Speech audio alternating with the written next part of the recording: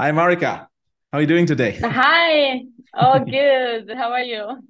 Also, not too bad. I mean, actually, I'm very thrilled having you here in this call and talking to you about your successful journey to join Boston Consulting Group in Sweden. So, I mean, first things first, of course. Congratulations. Thank you so much. Oh my God. Yes, it feels amazing. I'm so happy. Thank you so much. I can imagine. I mean, this is a fantastic and it's a really a remarkable achievement. Talking about your journey, right? Maybe let's let's start with the last chapter of this. So, how did the interviews at BCG actually feel? So, how do you experience the whole thing? Was it stressful or was it maybe more relaxed than you had imagined? Yeah, absolutely. The second one, definitely more relaxed than I had imagined. It was a very nice experience in general. I did not expect it to be like that.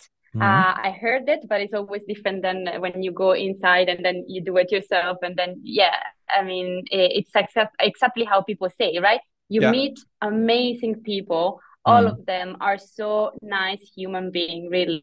Mhm. They connect to you, and everything feels so sincere. So you are put in a very comfortable position. You can open up, you can talk to them.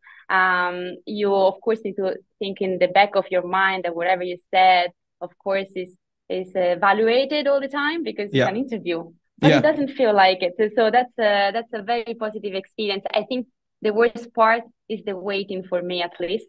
I mean, the day before the interview, I felt stressed because it's so much work and it's like this, it's a big performance coming up. So I felt quite stressed the day before, and Mhm. at least for the first interview, but not for the second. For the second, I was it was much better.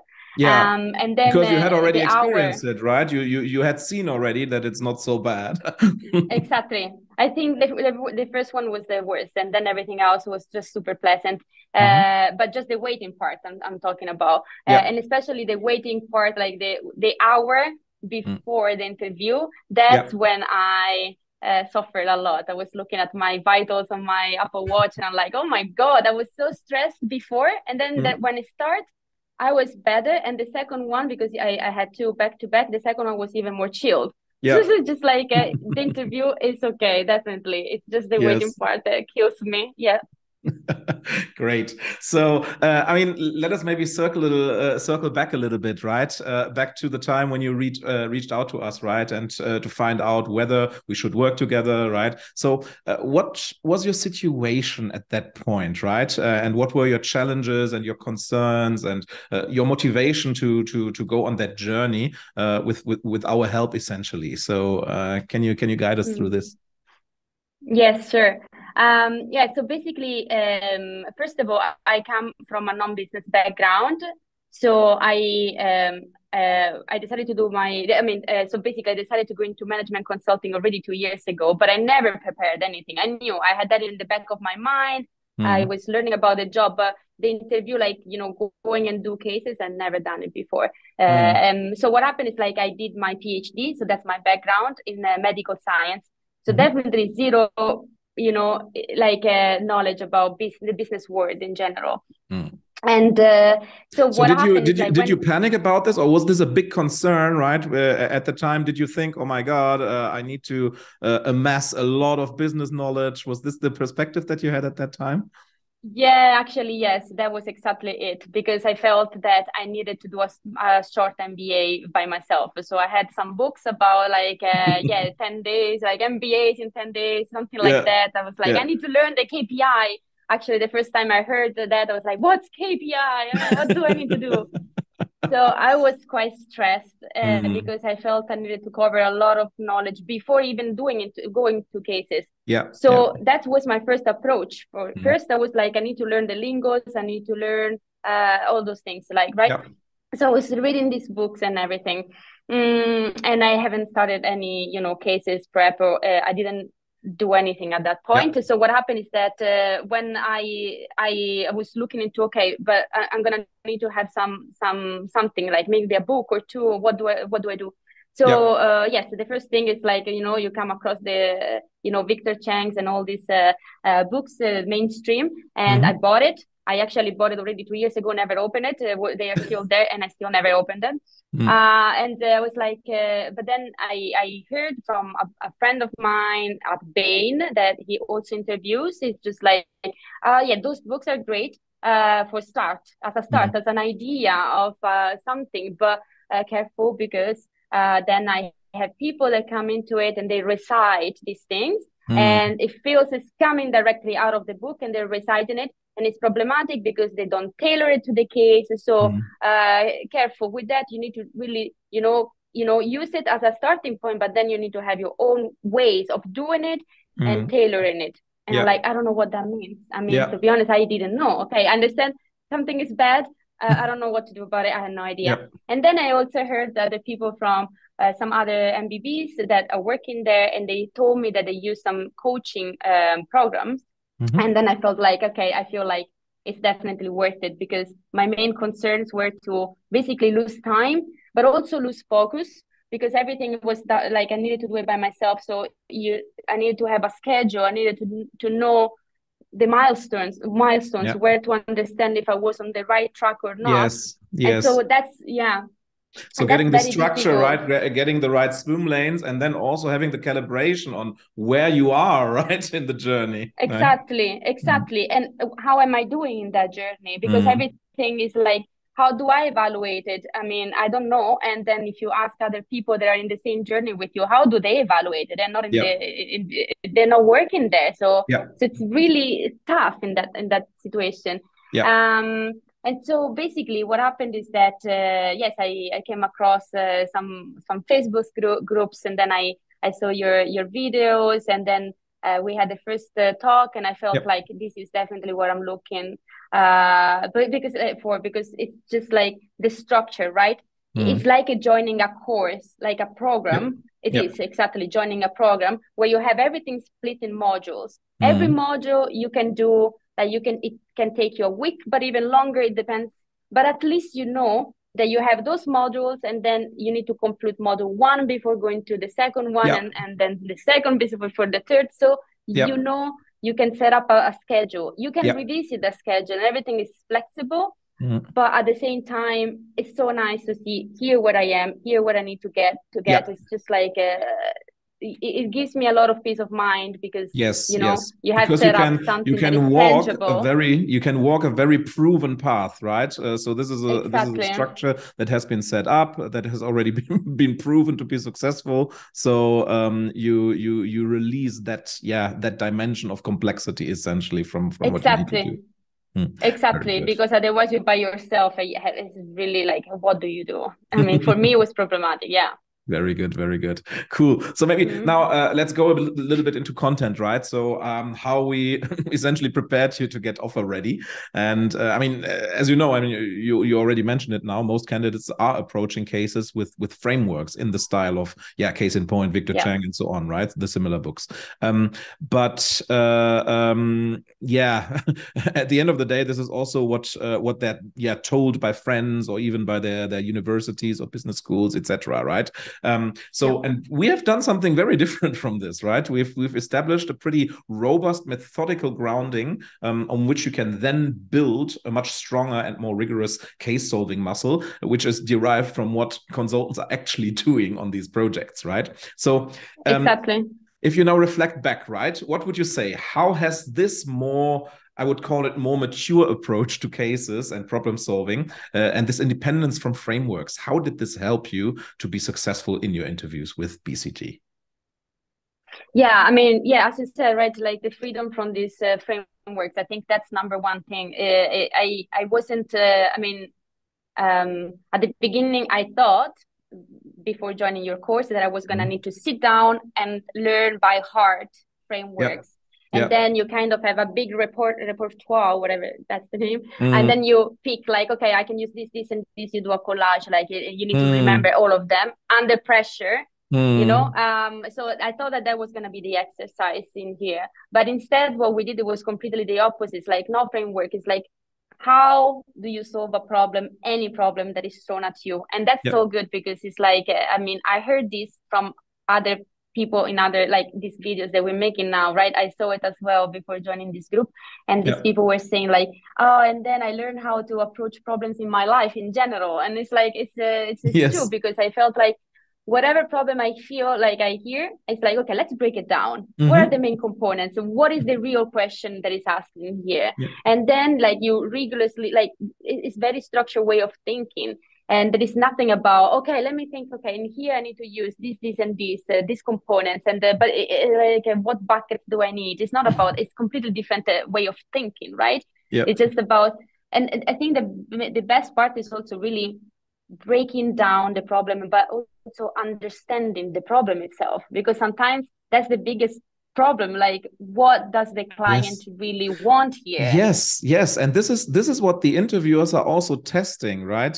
So very often, and you probably also experience this in one way or another, very often candidates feel the pressure that even though they received a question which they don't really understand, right, they feel they need to somehow fake it. They need to just come across as if they know what's going on, right?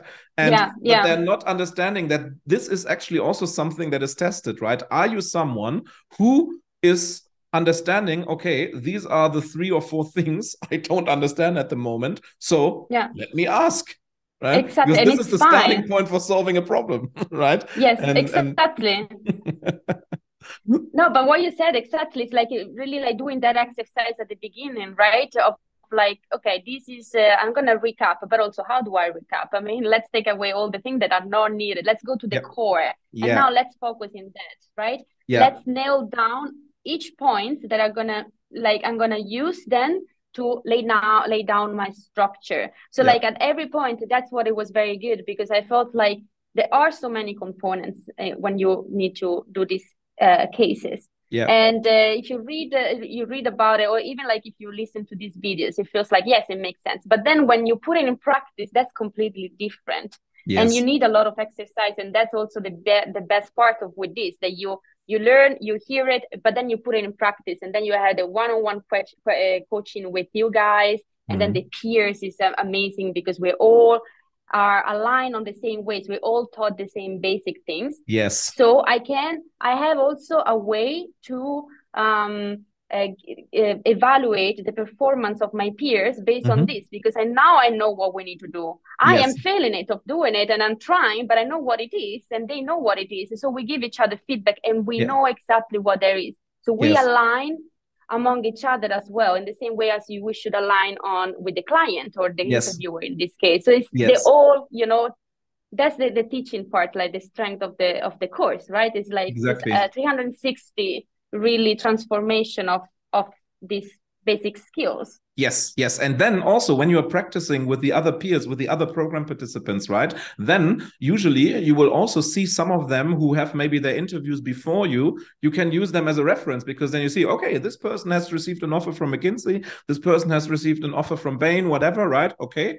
I was pretty much on a similar level like this person, so can't be so bad, right? So and this is something that is mentioned very often by people. And I mean, this is also your function, more or less, because there are people with whom you practiced who have not yet had their interviews, but guess what? They are now very encouraged because they've seen your success now.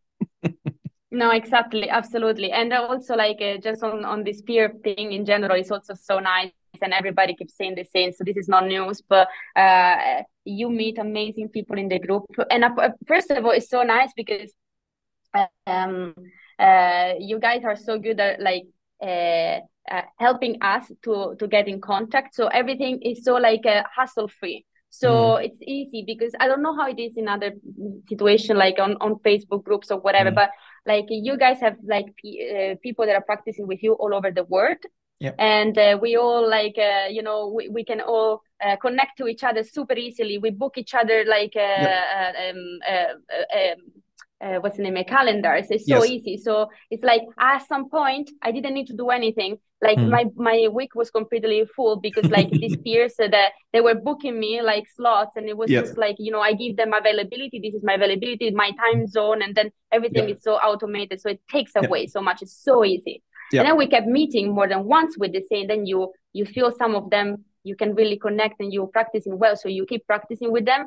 And then, of course, then you become friends and we're all cheering for each other.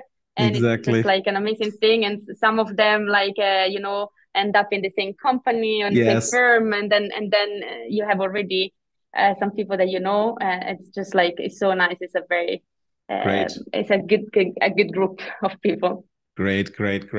Cool. So thank you so much for sharing your perspective, right? So now in closing, right, are there any maybe final learnings, specific things you would like to share with people who are now starting their preparation journey for interviews at big consulting firms, BCG, or maybe also the other MBBs? So anything that would come from you as a specific hint, what to do to ensure success? Yes. Okay. So first of all, again, like you need to choose a good coach. If you feel like that you need help, ask for help, because like, I don't know, maybe some people are okay not like asking for help, whatever it is. I didn't want to lose my opportunity of getting into MBBs, and I really prioritized it. That was a priority in my life. So that's what I've done. And that's why I chose to go and ask for professional help. So either you, like, as you said at the beginning, either this is your priority or it is not. And that's exactly the mindset, I feel. So that's number one. But then in general, especially, I guess, I don't know how it is for other people. I feel it's quite similar, but just for people that come from another background that is not business or academia like me, like, be prepared to be extremely uncomfortable in the process, because it's really hard. And it's very frustrating, especially if you come with a